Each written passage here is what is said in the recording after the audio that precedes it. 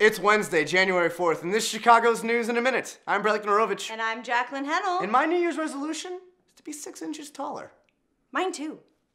Last weekend, the Bears beat the Minnesota Vikings to end their season with an 8-8 record. Good job. I know I always felt good when I got a 50% in school.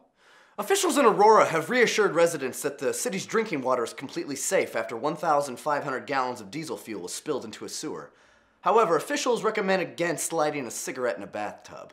In Glenbard West High School, the wrestling program has students doing yoga in a 105-degree room as a part of its training. Because if you can wrestle the smell of 60 sweaty teenagers out of your nose, you can wrestle your way out of anything. Speaking of the housing market, Chicago home prices have dropped 2% in October. But how do we know it isn't because the houses themselves have gotten 2% smaller? On Saturday, a man was robbed of his Nike Air Jordans at gunpoint after a Craigslist deal gone bad. In other news, I just joined Craigslist. You can find practically anything for free if you have the balls and the hardware. 2011 was the second wettest year on record for the city of Chicago.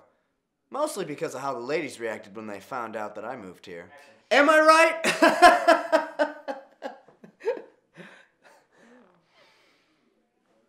Lavender. And now we can move on to Smitty, our winter weather weatherman with our completely unnecessary winter weather report. Smitty?